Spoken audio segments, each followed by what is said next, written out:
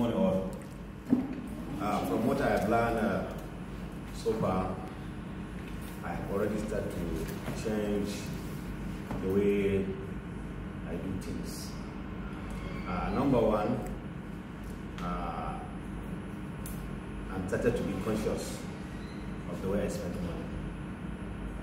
Right from the day that I received the lectures, even my family, I have to call them. I told them that we have to be conscious of what we are doing, how we spend money, and we just have to change. Then another one is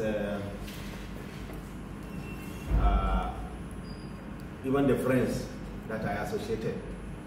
I discover among them we have some dream killers, those that are always negative, from perceptions of what you intend to do, your plans. They always tell you that this, do you think it will happen? I'm not sure. I'm afraid. Please think well. So I earmark them. I know them.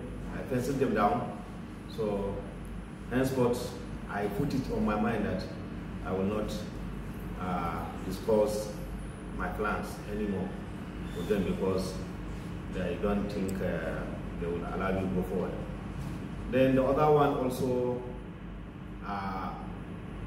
in my workplace, yesterday when I called, there are some other issues that came up, and due to the way I received lectures from 3 days ago, I penciled it down that it will happen.